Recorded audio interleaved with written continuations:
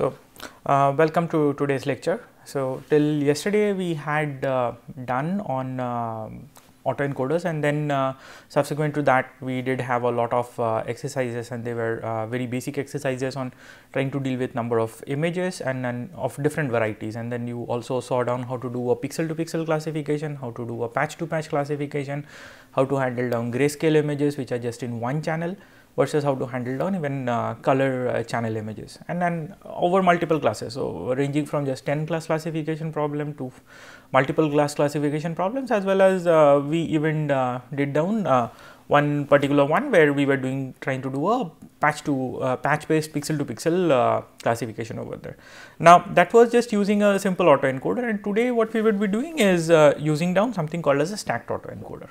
So, a family of stacked autoencoder is something which if you carefully look into it, so this is a way of basically stacking down your autoencoders, or how to do it basically by stacking one layer after the other. And as I was telling you that when you have these hidden layers over there one by one in a multilayer perceptron, so one of the challenges is that the dynamics of the total network depends on dynamics of each layer itself. And then if we have some way in which we can actually freeze down one layer at a time and then keep on training it subsequently, it would be much easier to train on the complete network.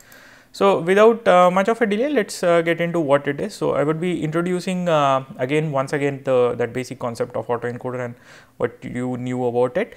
Then I would be speaking about what is called as a stacking of autoencoder, then something called as a ladder wise pre-training.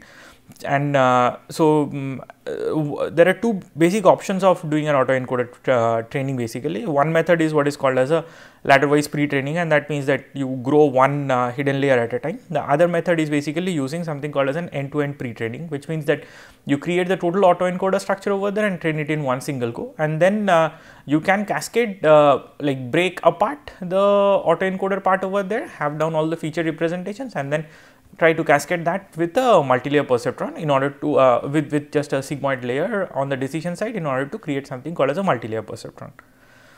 So, again revising it down, what happened in an autoencoder was something of this sort, that you had your input x. Okay. Now, if this is an image, then this is basically a set of all the pixels present in the patch of that image. And now, using all the pixels over there, you can basically arrange all the pixels into one single one neuron over there. So, if I have a 5x5 patch, it may and it's a grayscale image, so it means there are 25 pixels over there. So, I will have 25 such input neurons over here. Now, if this is a 5x5 patch, but from a color image, an RGB color image, so it means that there are 3 into 5 into 5, which means 75 pixels over there. So, I would be having 75 nodes in this input layer over there. Now, from there I connect it down to the first hidden layer. Now, this first hidden layer will have some n number of nodes over there, and all of these neurons on the input will be connected to all the neurons on the output. Now, again from this first hidden layer to the second hidden layer, everything will be connected, and that is how your standard MLP is formed down. But what we want to discuss out is if this is a pure autoencoder, which means that p hat whatever is predicted is equal to x, that is what we would like to do. Then how can you use that one in order to and how can we have different ways of doing that one.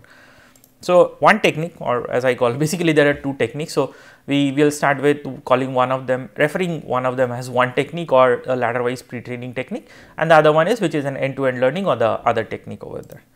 So, here the idea is basically that you would like to auto-encode one layer at a time. So, while trying to do an auto-encoding of one layer at a time, what we would typically start with it, say I have an input x, I have one hidden layer h1, and then whatever I am predicting out is what is called as x hat, and that x hat is something which is supposed to be similar in its all forms to x as well. Okay. Now, the weights which connect down x to h1 is what is called as w1, the weights which connect h1 to x is what is called as w1 dashed. Okay. And we did do from last week's simple mathematics that this h1 is completely dependent on w1 and x hat is what is dependent on w1 dashed, and the reason we put down dashed is because this is what is trying to symmetrically relate to the other side of it. Okay. Now, when you have this sort of a form over there, so what you can do is while training, this is the basic training algorithm which I am going to use over there. So, my objective is that I would like to minimize the cost function for all of these W1 and W1 dashed, such that like wherever for W1 and for whatever value of W1 and W1 dashed, I have my minimum error coming over here. That's the best composition of these two weights, and this error is defined as the Euclidean norm or the L2 norm of the input and the output over there. And this means that my best case is when x is equal to x hat, and that is when my error will be 0, and that's the best form of an autoencoding. Now, once I have trained this one, I would like to include another hidden layer, but what I do in that case is, after this training is done, I would be chopping off this weights over here. Now, if I chop off these weights over here, I can just look into my outputs from my H1, and the output from my H1 is something which can be defined like this as Z1. So, output of my first hidden layer is what I called as Z1. If you carefully note that I have written down these tensors over here in the form of bold.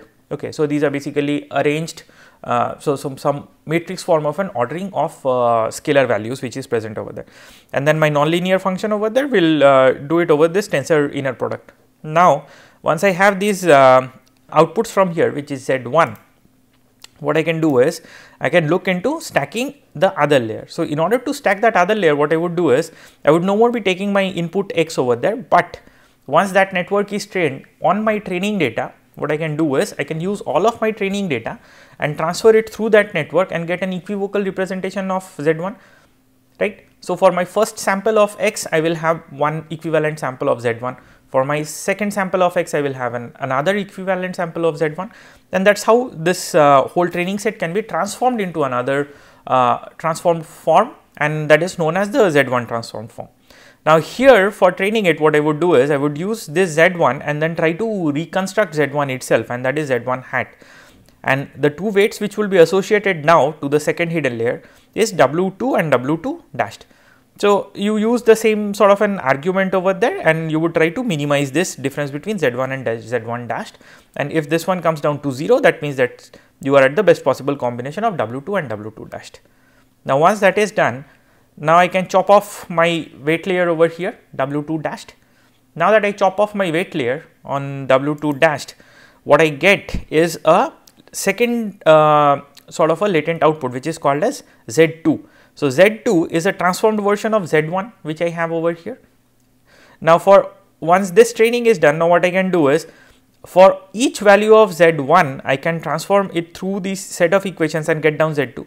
So, it means till this point I have each single value of x on my training set represented in a form of value of Z1 and also represented in another form of values for Z2. So, for each input patch which I give, I have a set of features for that patch in terms of Z1. I have another set of derived features which come down from Z1 for each of these patch, and that is my Z2. Now, once this part is done, now I can stack another layer on top of it, and that is say my third hidden layer H3, and what that would do is the input to the third hidden layer is going to be Z2, and this is going to predict down Z2 hat itself, and this learning algorithm will still be going down in the same way such that I am able to get down the best point when my Z2 hat is perfectly coming down. Then I can chop off this W3 over here, the W3 prime, so which connects down my H3 to Z2 dashed, and then I can get down a latent space called as Z3. Okay. So this by this time what we have is that each single patch x which was represented in a transform domain representation called as Z1, that could be represented in a transform domain representation called as Z2, and accordingly that went forward to be represented in a transform domain representation called as Z3, and that is how I am going down. Now, the point is I can have another layer as well, and then in the similar way train it out and go it. Now, after that, when I would like to create this total multilayer perceptron in order to get down my y hat or my predicted class label or classification output, whatever, then what I would try to do is I have this W1 which was trained and kept down with me. I have my W2 which was also trained, and then if you basically unroll the network in terms of all of your Z1, Z2, Z3, then you would see that for H4 the input was Z1 which was an output from H3. Okay, the input to H3 was Z2 which was an output from H2. Now, input to H2 was Z1 which was an output of H1, and then input to H1 was this X. Now, if this is completely unrolled and represented in terms of a network, then this is the sort of network connection which you would be getting, and these weights are what will be connecting down each of these one layer to the next subsequent layer. However, you see that we have been able to till now in unsupervised framework where you don't need any kind of a class label. So, for every x that you have a y, but till now we had never been using that y, and that was the beauty of using an autoencoder for representation learning. So, W1, W2, W3 and W4, these are what are the learned representations, and they don't make use of y. But in order to get down y hat, which is my prediction, I will have to connect this final output. So, Z4 or the output of the fourth hidden layer is what has to be connected down to my final decision node over here. Now that I am connecting this one, I will have to initialize this W5, and then the training process goes something like this, that I would try to refine all of these weights. Now, these weights W1 to W4, these are trained already, they have been trained. So, they are somewhere close to the global optimum is the assumption. So, I put down all the weights, copy them from my earlier pieces of network and paste it over here. For W5, I would be putting a random initialization over there and then start this optimization process. Now, in this optimization, now I am no more looking back into x, but now my idea is that the total goal to achieve is that I have the minimum error in classification, and that is where I am using y as my classification ground truth tensor, and y hat is what is my predicted classification tensor. And now, if I am able to get down a 0 error, then I am at the perfect classification using this one. So, that was one technique.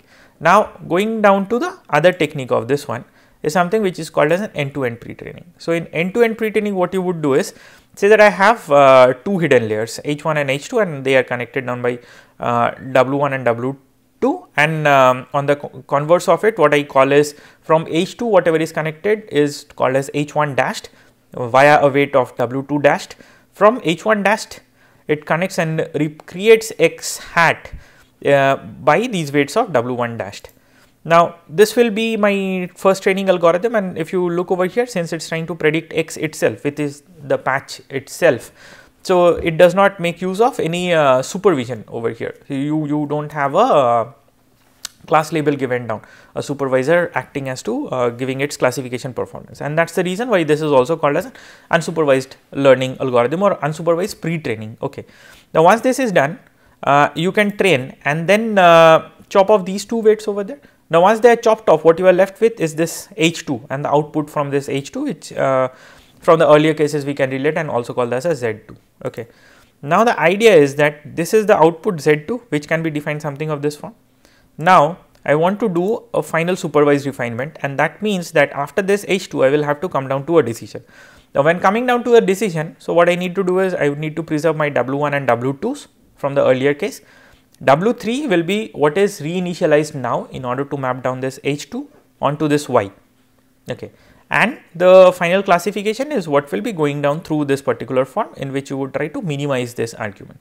Now, look, if you compare this particular method of end-to-end pre-training of the network with your earlier method, which was a ladder-wise pre-training, one significant difference which you would see is that in the ladder-wise pre-training, since we were training one weight at a time, so the good thing is that in order to train down these first weight W1 then W2, you would be needing less amount of memory as such at any given point of time. So, your total RAM space which is required for training is much lesser, whereas over here, since you are trying to train all the hidden layer weights, so it is going to be much higher. And also this kind of a pre-training, the major disadvantage is that say my final one is just with two hidden layers, which means that I just have 3 layers of weights, but then when trying to train down the autoencoder, as if you can get down into this previous slide, what you can see is that I have H1 and H2 which connects on with W1 and W2, but conversely I will also have to put down these two more weights which are W2 dashed and W1 dashed.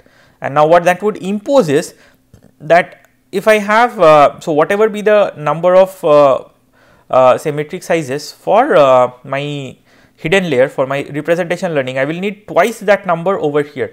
So, for just 2 hidden layers where I was supposed to have just 2 set of weights for my representation learning and 1 set of weight for classification, while just doing this autoencoder part, I will need 2 times of the number of hidden layers as the weights, which is clearly large. So, if this number of hidden layers over here changes from H1, H2 to H3, which means 3 hidden layers, then on the converse side of it, I will have H2 dashed and H1 dashed together. So that would mean I need to have W1, W2, W3, W3 dashed, W2 dashed, W1 dashed while doing an autoencoder training, which means that for 3 hidden layers, I will need 6 set of weights, whereas for 3 hidden layers and just doing a classification, I am supposed to go down and get down only 4 set of weights. Now, typically that would mean that with an end-to-end learning in an autoencoding framework, you would need twice the number of weights then you would be actually needing to, so almost in the order of twice the number of weights, then you would be needing to train on just a simple MLP, and that's clearly a disadvantage, and that's one of the reasons why for autoencoder training, ladder wise pre-training is something which is preferred, because your maximum memory is always limited by the total length of the network and the maximum variable space. You don't need at any point of time variable space which is more than the total length of the network which you are speaking about.